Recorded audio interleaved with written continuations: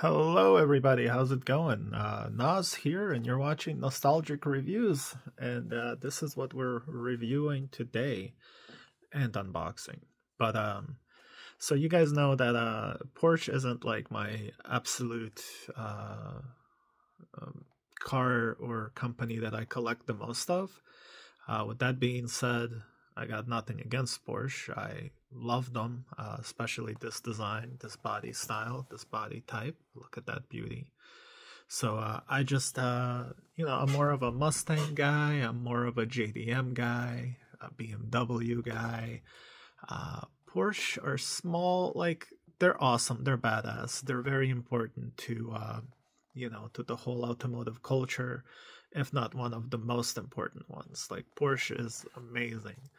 And so yeah, I really I wanted to have a few different examples of Porsches in my collection, and this will be one of them. Stay tuned. There's plenty more coming soon. Like for example, I'll be doing an unboxing and review and comparison of these two Philadelphia RWBs, and they are from two different companies, very different cars. So that's coming soon. And I'm also going to be doing this beautiful little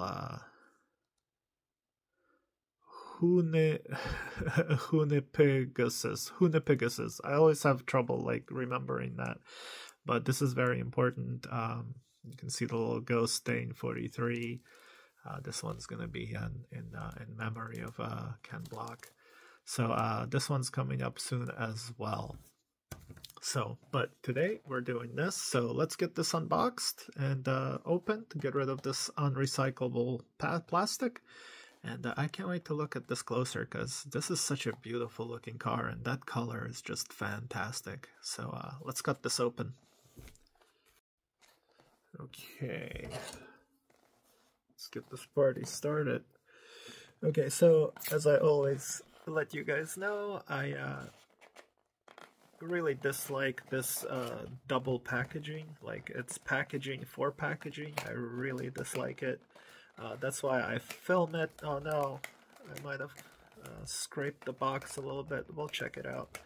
No big deal. I'm not here to collect boxes. Again, I'm here to collect the diecast, and the box is just there to when I move or need to transport the cars or sell them because I need a kidney. That's the reason why I saved these boxes. Let's see, did I damage this? From the looks of it, I did not. Oof. Cool. Lucky me. So here's the box. This is the RUF CTR anniversary. Bayrisch Himmelblau. Bayrisch Himmelblau Porsche. There you go, as I like to call them, Porsche. This is number 562. I love the typical MiniGT boxes, the shiny and the flat. And there you go. Oh yeah, and of course I gotta remind folks that these do come with more plastic on the inside, so you don't need to save the little thing right here. You don't need to save this little thing right here because there's another thing right here. So there you go. So with that being said, let's take a look at this thing, man. I'm also gonna save the insert and then throw the rest of this plastic in the trash, and we'll get that going. Cool. So yeah, wow. Let's let's take a look at this thing. Right. Yeah. First impression, I am freaking impressed. What a beautiful little casting. Huh. Look at that. Even the MiniGT base is a little bit different. That is metal, of course.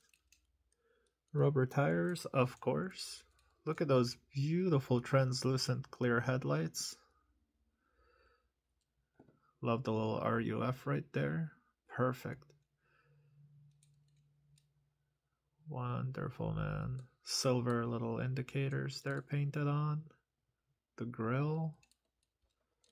Let's see what's going on with these rear view mirrors. Is there a chrome sticker there? I'll use my eyes. No chrome stickers, but they look nice. The rear tail lights are... They are translucent red plastic with a little bit of silver detail added to them. That's beautiful. So keep in mind that's not painted on.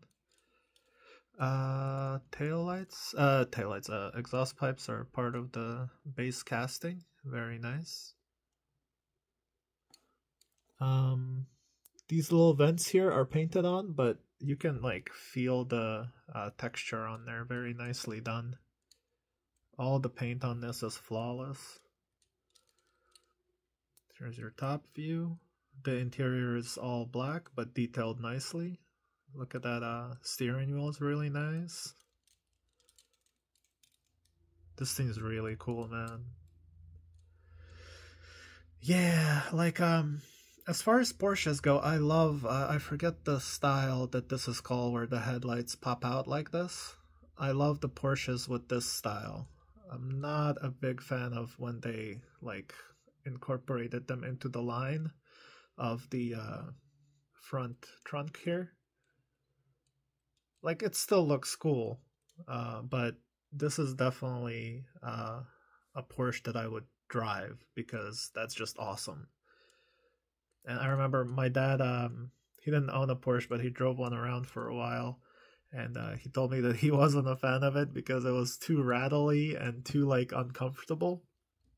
Which later I learned that that's just kind of like how it is, because it's built for driving, you know, it's built to feel the road.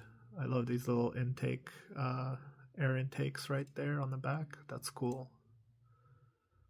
I believe this is called the duck bill or whatever.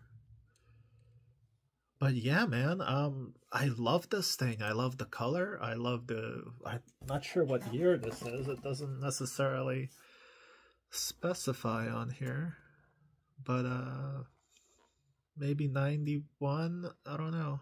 If someone knows, let me know what year Porsche this is. So yeah, I love that it's a special edition, the RUF thing. Anniversary edition, I guess, which is still special edition. Collector's model. Trying to see if there's any other information. All rights reserved. Yeah. Cool. Guys, let me know in the comments if you're a Porsche guy or lady. Let me know what year this is. I'm thinking like early 90s, right? Maybe late 80s, something like that. But yeah, love having this in my collection. There you go, guys. The Porsche has entered the nostalgic collection. So yeah, thank you for watching this review with me, guys. That'll do it, man. It's a quick, short one. Love this thing, man. All right, see you in the next video, y'all.